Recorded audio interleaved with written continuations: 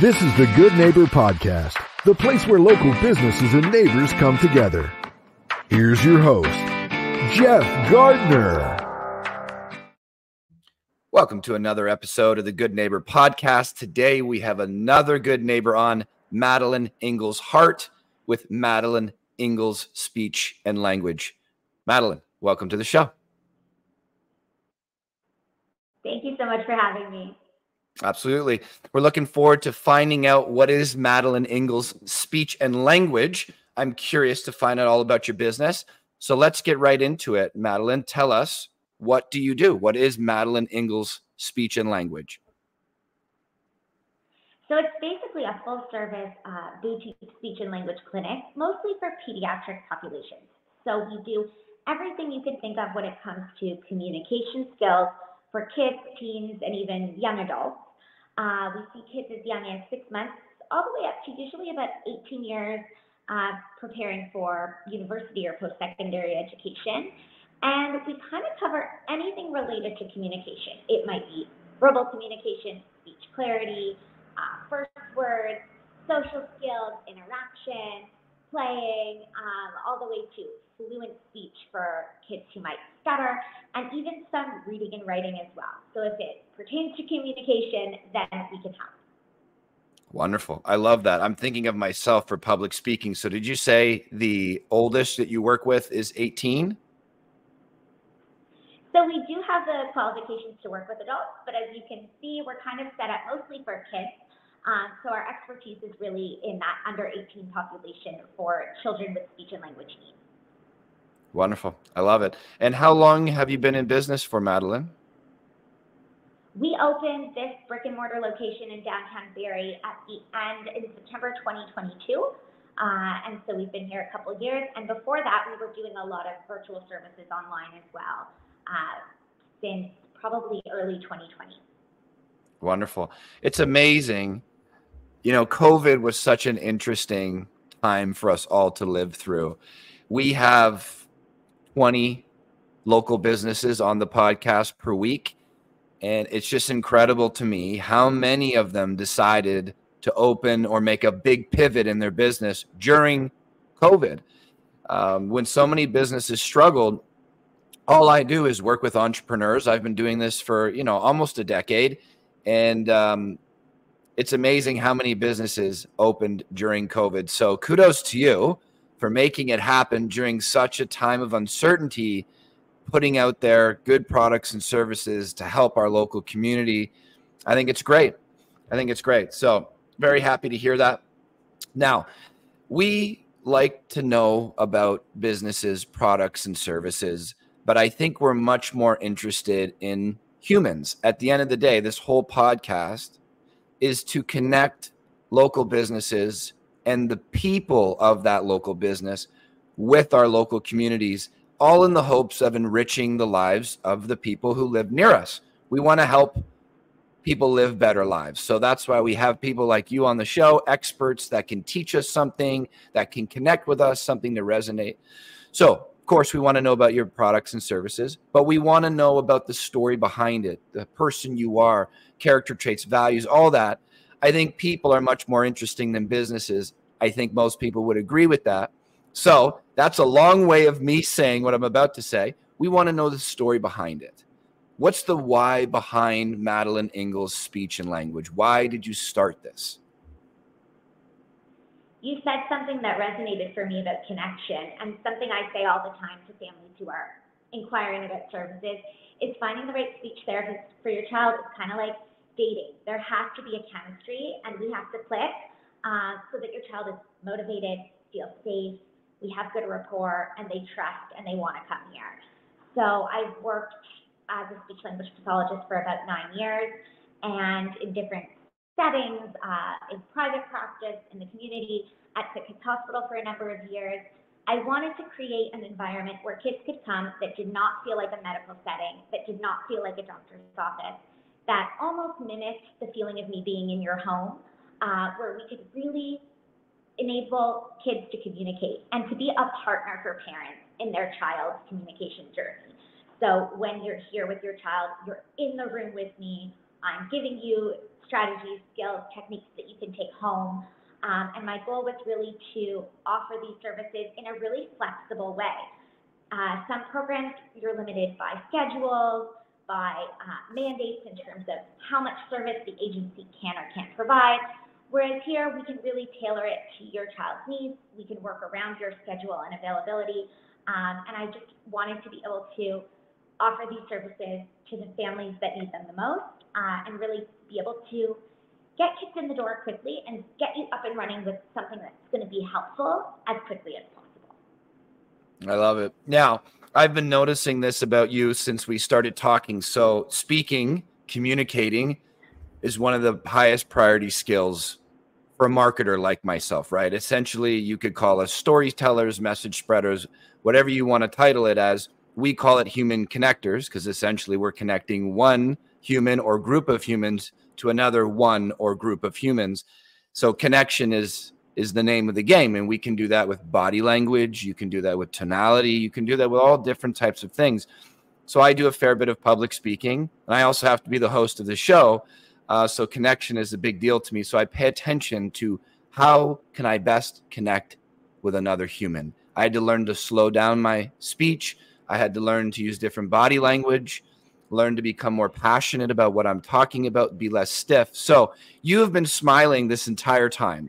Is that something that you have taught yourself to do to resonate with more people? Or is that just the passion of your business coming out of you? That's a good question. I think with the little kids that I work with, one of the first things we want to look for is their social smile. Do they notice you? Do they respond to you? Maybe they're not using any words yet, but they're using their expression. And so I have to smile a lot in my work to keep the client engaged and entertained and connected with me. But I think I'm happy when I get to talk about what I do, and I'm just excited to be here. Maybe that's also showing on my face as well. So I love it. It's kind of that two-pronged approach, because as I'm listening to you, I also get to see you, and you know, it's pulling me in more that you have that smile in the face. There's a lot of joy in your facial expressions, for lack of a better word. So I've always been curious about that, because when I was started to learn about public speaking, that was one of the things that I was taught. One of the little things that I do remember from the beginning was you can smile more and it may connect with more people, especially if it's, you know, some of the information that I have to put out there isn't the most exciting information when we're talking about advertising or marketing. Some of it's dull. But if you say it in a dull way, you make the dull more dull. So by smiling and engaging with people, I'm always curious about it, because you have a very pleasant facial expressions as you talk about it. And that goes hand in hand with you being a great communicator. So it lines up with me. But something that I am curious about, I know little about the speech and language world, just what I've been taught. I've been very lucky to have a mentor help me learn to communicate better through talking and body language. But I know little about what you do. So I can't even think of any myths or misconceptions that may be out there, but I'm sure you can. So that's something that we like to talk about on the show. Is we are big believers in, if you give a human being accurate information, you now give them the opportunity to be empowered by that information and make better decisions. If I have inaccurate information up here, I'm now basing my decisions on inaccurate information. So myths and misconceptions, we know with pretty much every business vertical, there's going to be people in that audience that think, oh, I don't need a real estate agent for this reason, or I don't need to get a plumber for this reason. I'll do it myself.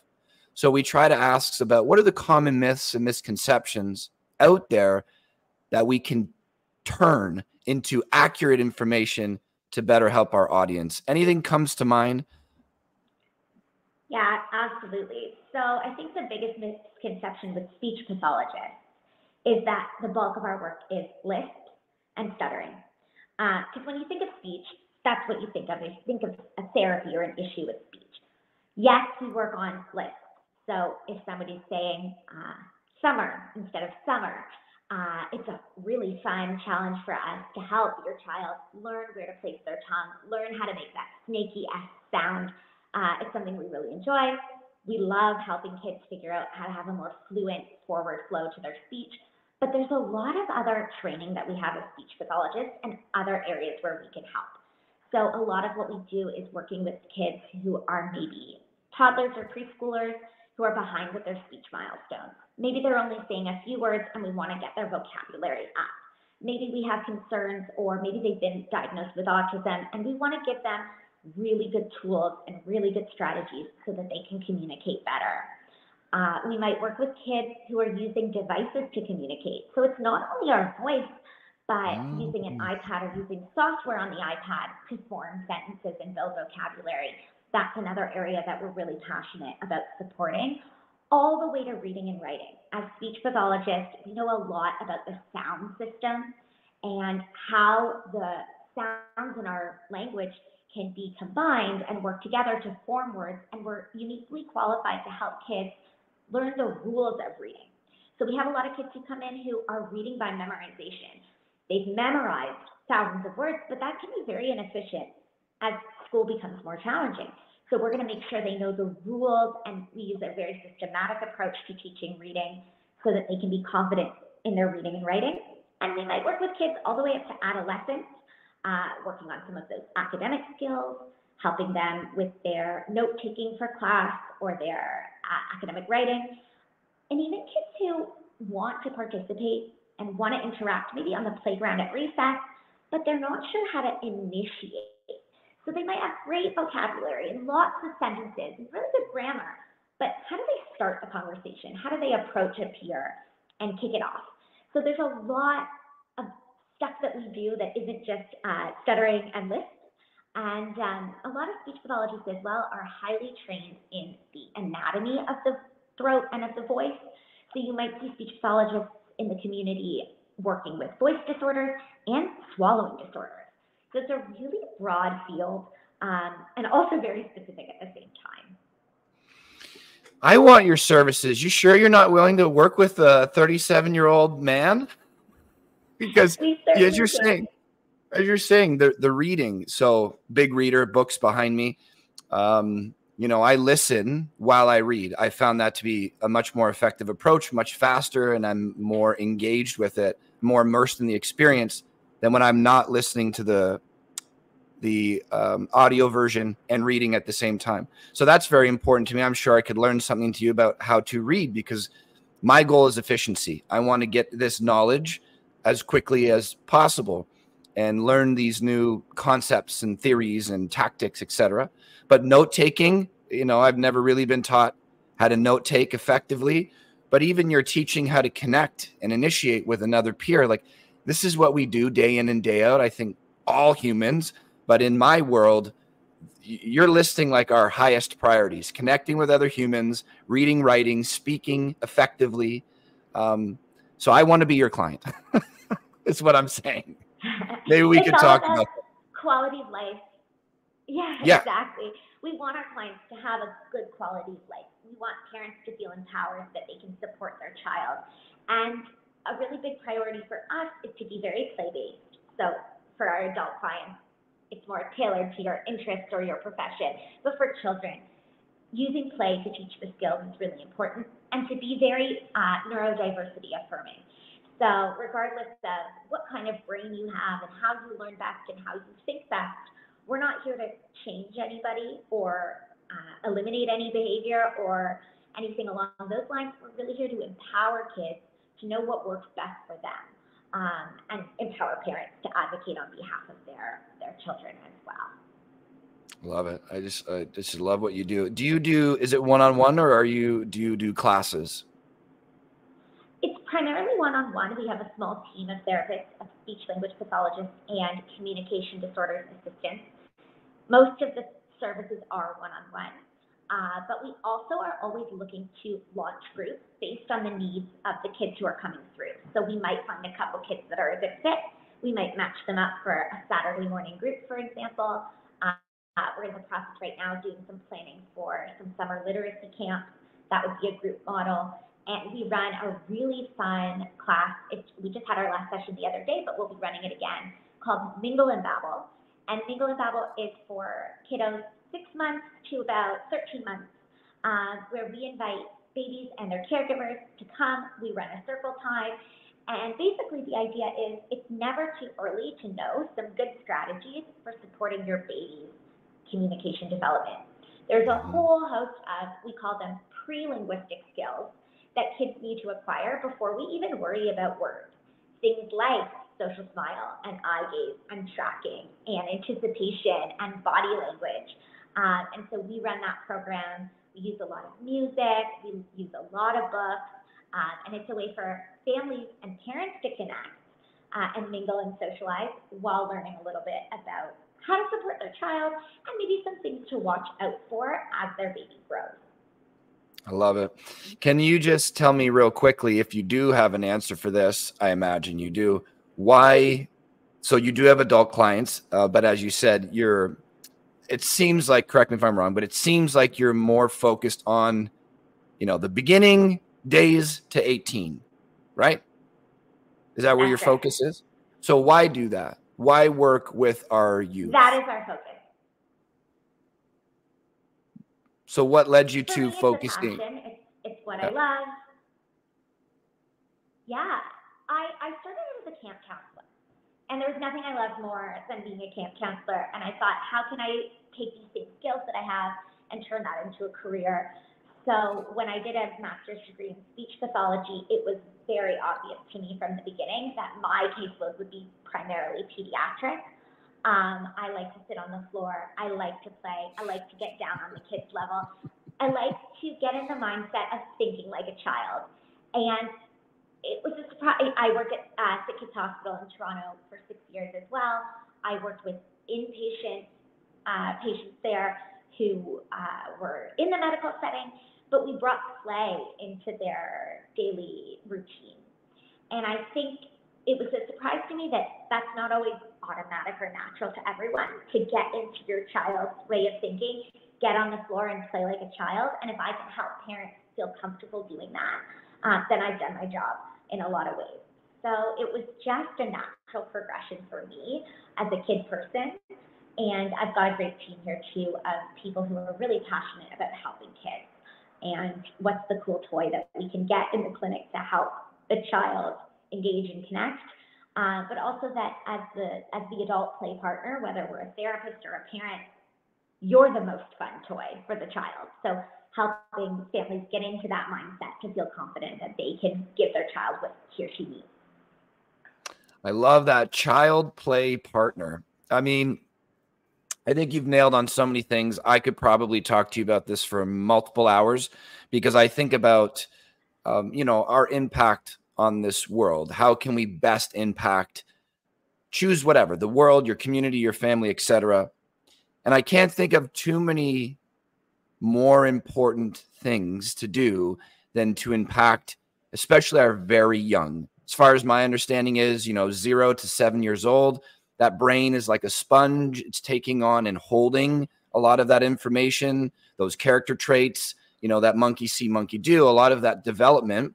I know our brain continues to develop, but it seems like, at least from the experts that I've talked to, those first 7 years can really affect the trajectory of our life.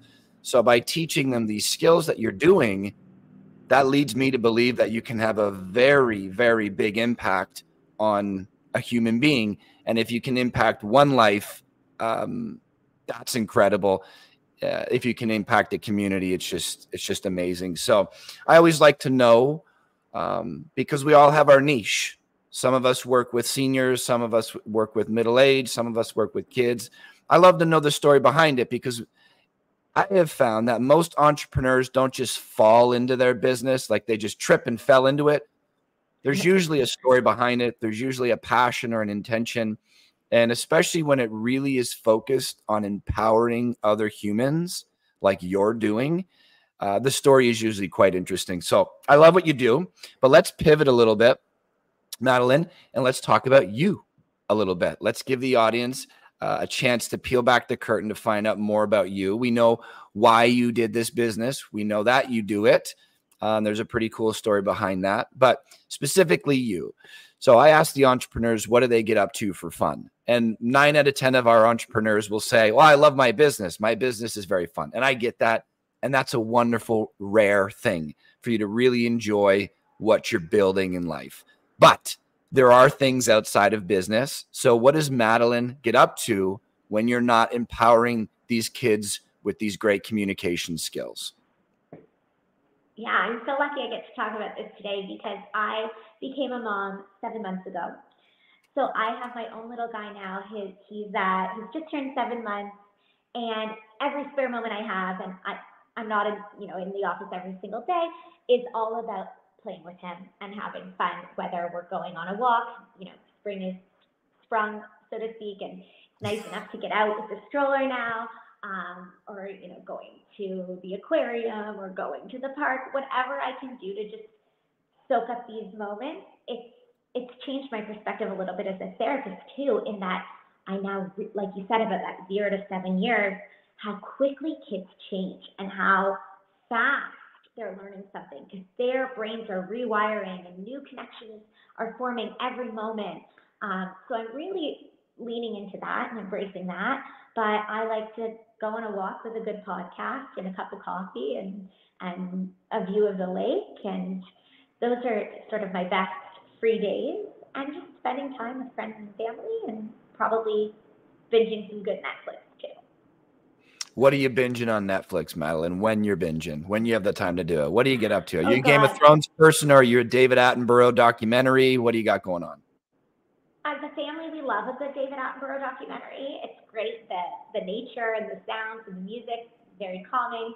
I like a good true crime documentary if I happen to have control of the remote for one night. Just something that I can kind of put my brain on the shelf and relax for a bit and take it all in. But nothing I can think of off the top of my head that I recommend at the moment. Okay. I love that. Yeah, I don't have a child yet. I hope one day I'm lucky enough to be a father, as I believe that is the pinnacle of being a man. I don't think there's anything more important than creating another human being and then being responsible for that human being for the rest of our lives in some way, helping them turn into a human that provides some value to this world and enjoys their life. I look at it as the highest order for men. So I hope that I get to do that one day. 37 now. I decided to wait a little longer, so maybe around 40 or something.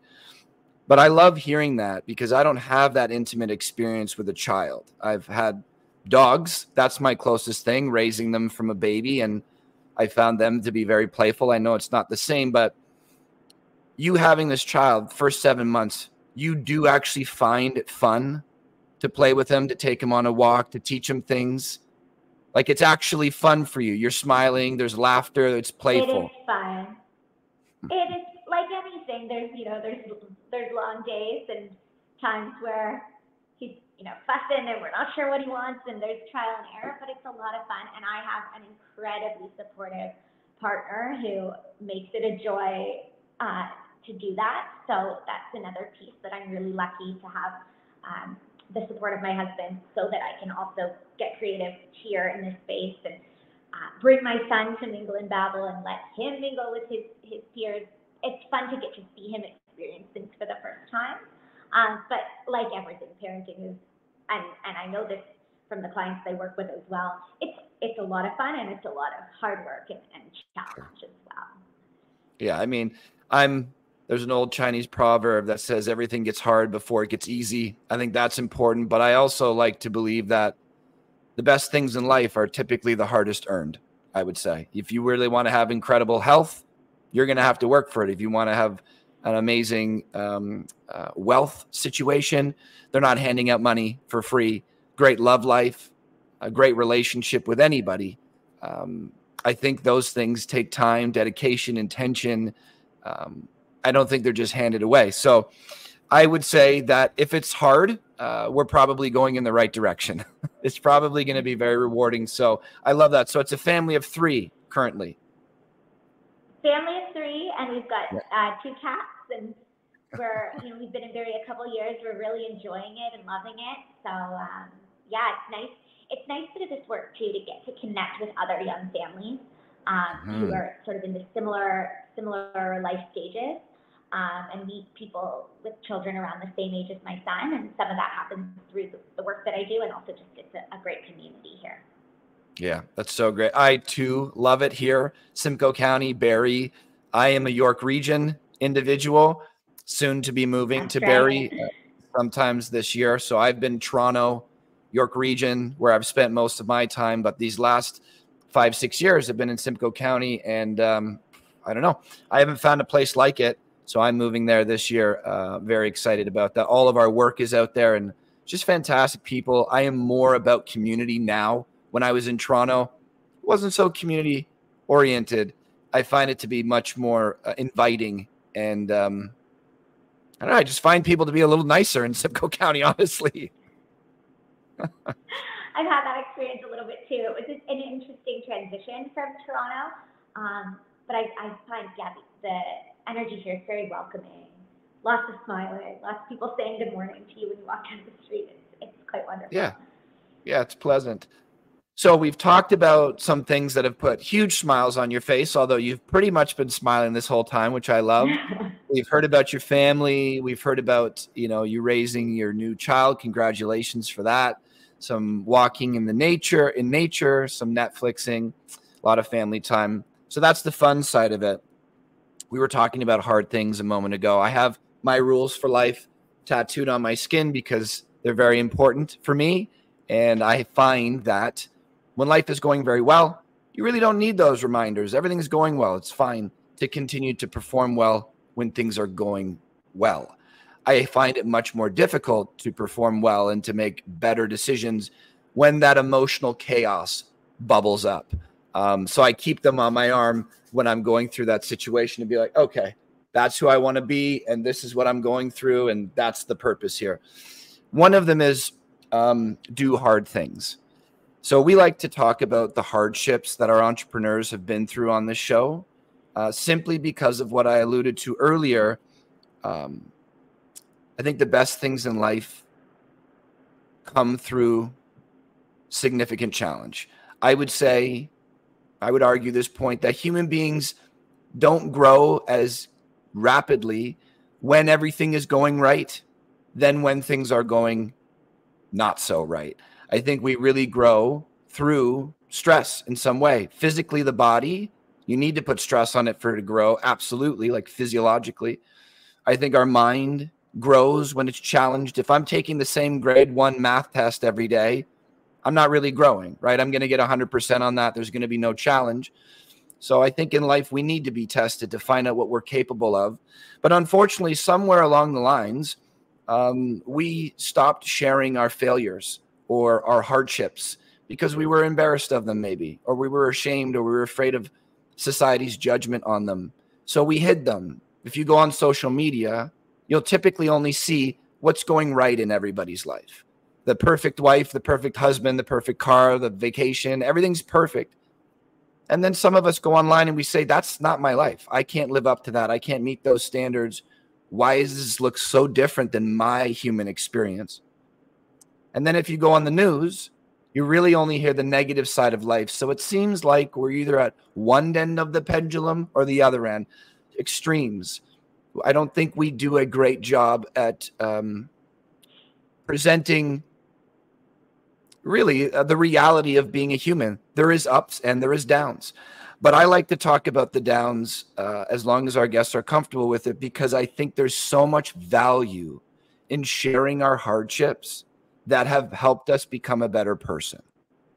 So I like to talk about mine. I'm an addictions counselor on the weekend outside of this company that we run now, because that's been in my family's life. It's been in my life. It was a great struggle, but I wouldn't remove any of those pieces from my life because they've led to me having to bump up against new challenges, find answers, learn about myself more, and that has turned into new skills, which now helps people down the line. So I would not remove that ingredient from my life. So we like to ask the guests on the show, is there any challenges, trials, and tribulations that you've been through that probably sucked in the moment. They probably did not feel good when you were going through it. But now looking back, you can say confidently, I would not remove that from my life because I am who I am today, in part because of that experience. Anything come to mind? Yeah, and you mentioned it right at the start of the interview about COVID. So I think I made the transition from full-time working in an agency to part-time in an agency, and then deciding I'm gonna take the leap and launch my own private practice. And I think we started out January 2020. I had 8 great weeks of seeing kids in their homes, visiting the families, seeing them in person, and then the whole world shut down. And my whole business, my whole industry is based on looking at each other, connecting, playing together, blowing bubbles, all this. I thought, how will I do this? All my clients were canceling, public schools were shut, everything was shut. I was lucky at the time. I also worked at Sick Kids Hospital, so I got that social interaction every day. But what was I supposed to do? And we were very, very quick. I had some really good colleagues who reached out. We all practiced on Zoom together with each other, and we were really, really quick to pivot and start offering virtual speech therapy within days. And I had never done it before. Most of us had never done it before.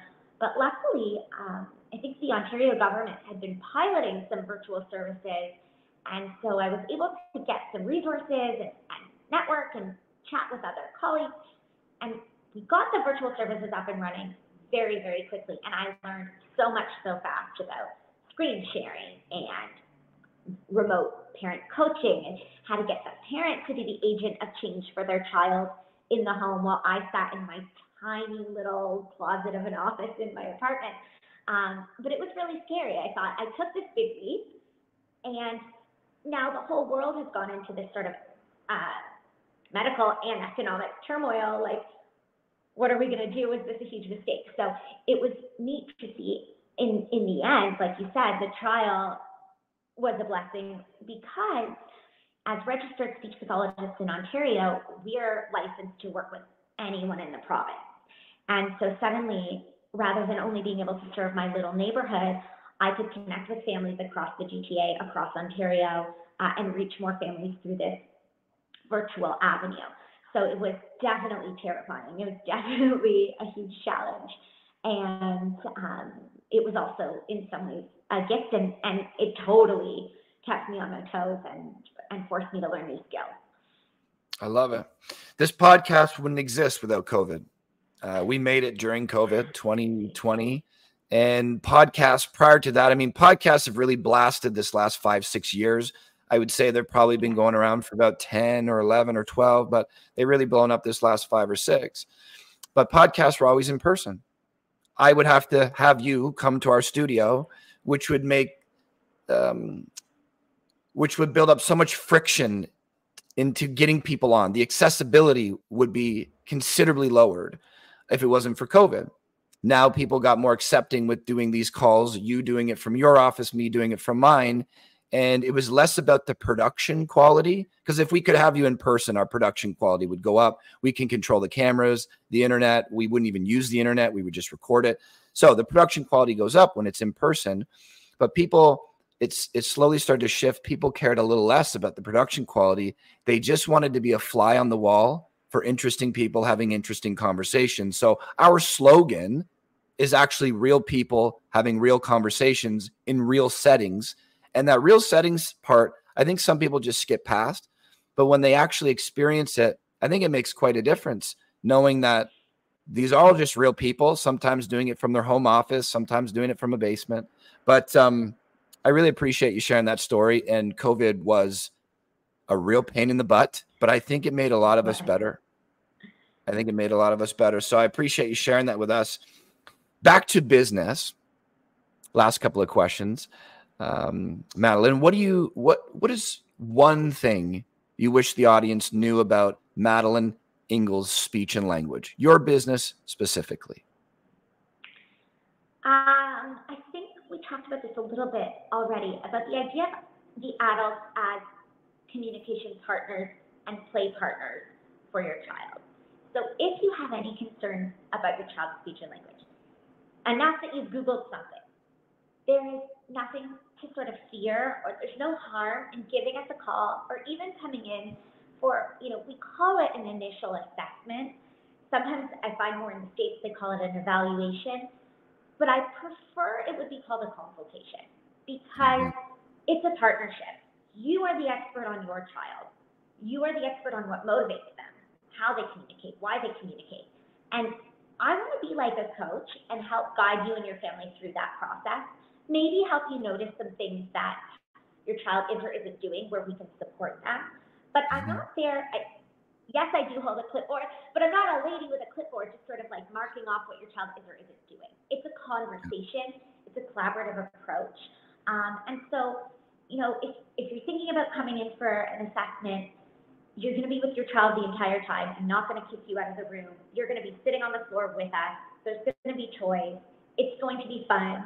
And don't be scared. It's just another tool in your tool belt to help you support your child, maybe be able to communicate to their teacher, how the teacher can also support them, but nothing to be afraid of. It's not a test. It's not an assessment in the way that we normally think of an assessment. So just give us a call, reach out. Hopefully we can help calm some of the anxiety around your child's communication and set you out on the right foot. But just that it's a family-based service, and it's something we approach together. I love it.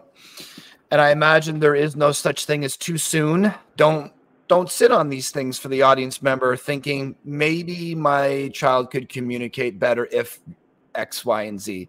Just make the call. Just give Madelaine a call and go from there. I love that. I like the word consultation as well. It just seems a little bit more intimate, a little bit more connecting. We use consultation as well. Evaluation, you immediately feel like you're going to be tested.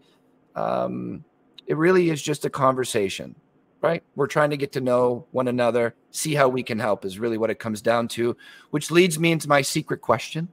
I do not put this on the questionnaire because I don't want people to script it.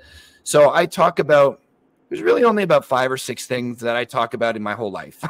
I feel like it's difficult to get good at one thing, let alone difficult to get at 20 or 30 things. So I have many interests, but my focus is really only on 4 or 5 things.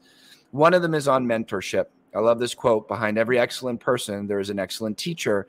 So, and I think to be a great teacher, you need to be a great student. And to be a great student, being a great teacher will help you as well. So I really think they are intrinsically connected. I think the best followers can be the best leaders. Best leaders can be the best followers. So I do think they are connected. So I talk about mentorship a fair bit. And I also talk about impact. What is our impact as a human being? I'm going to be on this planet for X amount of time. What would I like my impact to be? What is it currently? So mentors in my life have led me to thinking this way. They've opened up my mind to a world that I didn't know existed before I met with them. And I've been very lucky to have some really great teachers in my life. One in particular, she came into my life in my early 20s when I was on a path that I thought was fun, but probably wouldn't have treated me too well going into my 30s, 40s, and 50s. But I couldn't identify that at the time because I wasn't living an intentional life. So she taught me to think about my impact. What has been my impact up to the 23 years that I've lived? Have I enjoyed it? Am I proud of it? Am I ashamed of it? What do I want my impact to be for each day? Because she taught me that tomorrow is not guaranteed. This afternoon is not guaranteed. Something is giving you time that you have no control over. So while you're here, what do you want your life to look like? Be intentional about your impact. And then for however long you are here, what would that ideal life look like? Like, what would your impact look like? So essentially the question is this. She taught me to think about my impact. The choices that I'm making are affecting me, and they're affecting other people, and probably rippling out way beyond what I can actually see. Could be affecting tens of thousands of lives, the things that I do or don't do. So she taught me to think about impact, and I'm very curious about human beings. Human potential, human purpose are the things that I study the most. So I like to ask our guests, Madelaine, what would you like your impact to be on this world? Oh man, it's a really broad question. Sure. Answer it in whatever way comes to mind, whatever way you think. I think the goal is like I said, to empower others, to just like leave the world a little bit better than you found it and pay it forward. Pay it forward, I think, is the best way to put it. I've had, like you said, great mentors, great colleagues who've inspired me, who I look to them and say, oh my gosh, if I could do a little bit of what that person's doing, I'll feel like I've achieved the success that I hope for. So to create a sense of community for kids and their families in Simcoe and Barrie, and make sure that people know there's a space where they're welcome and that their child can feel safe and valued and empowered. That's what I hope to be able to do, and to pay it forward as well to other professionals, other clinicians, those who are passionate about the field, who want to get involved, who want to do the kind of work that we're doing here. If I can support in any way through mentorship or even collaboration, I hope that I'll be able to do that. I love it. So many of our entrepreneurs, some of them we've actually had, I want to become wealthy. I did this work to become wealthy. Money is not good or bad to me. I look at it as a tool that can provide access to places that if you don't have that money, it's hard to get access to. So there's nothing wrong with building a business simply because you want to make money. I think every business solves a problem. So whatever your intention is, you creating a business and doing good work helps. But most of our entrepreneurs that come on the show talk about how they want to help the community, how they want to empower the lives, how they think of their family, how they want to treat their family and connect with other families, communities in the same way. I just love it. I really look at entrepreneurs as my kind of answer to a life well lived, creating something beautiful, impactful, that can empower other human beings to help in our evolution. We should be getting better than past generations.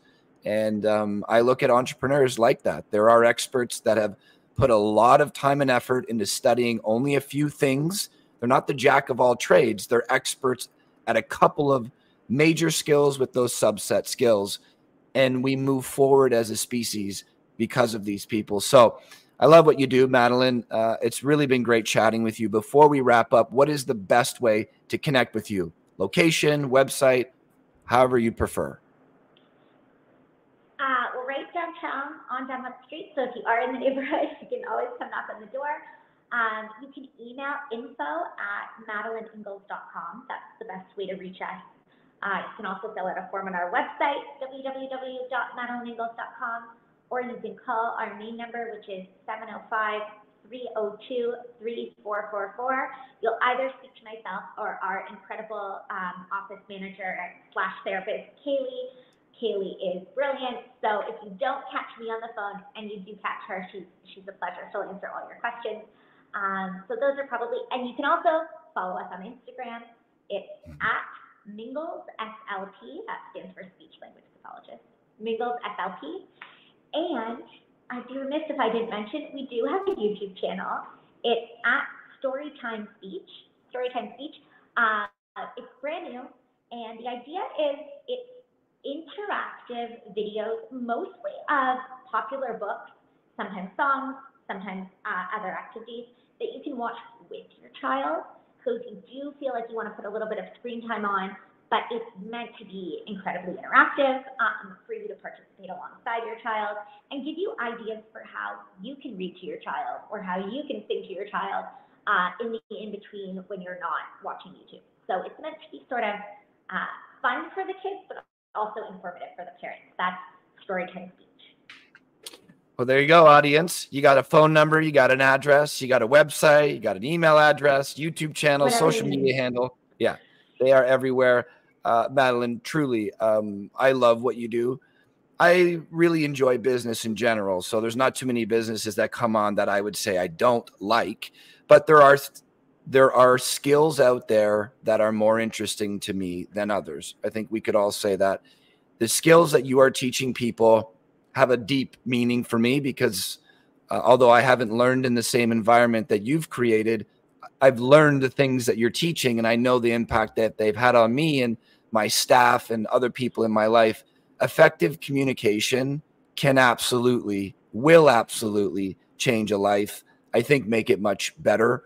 I think it leads to deep human connection, which I think is one of the best parts about being a human, is connecting with other humans. You could call it love, you could call it connection, whatever word you want to use, but communication is our thing. And you're out there teaching, especially the youth. I think it's fantastic. And it's just been a pleasure talking to you. I appreciate you coming on the show, Madelaine.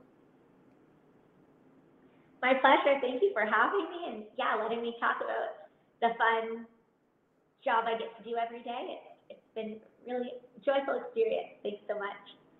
Wonderful. It's a pleasure. Thank you for listening to the Good Neighbor Podcast Midhurst. To nominate your favorite local businesses to be featured on the show, go to gnpmidhurst.com. That's gnpmidhurst.com, or call 705-413-3775.